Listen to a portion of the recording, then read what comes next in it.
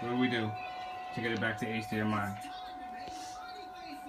Hard reset to the PlayStation. Like what? You held it down three times? times? I turn it off. Okay. When I turn it on, I hold it. You hear it beep once, you hear it beep twice. That's hard reset. Let it go. Have the HDMI connected TV to the PlayStation. Let it go. Let it sit for like a minute or two. It's supposed to come on after a minute or two. That's it. That's it.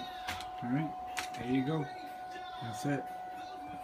Set the HDMI 2. We had it on the HDMI 2. The HDMI cord. No component cords connected.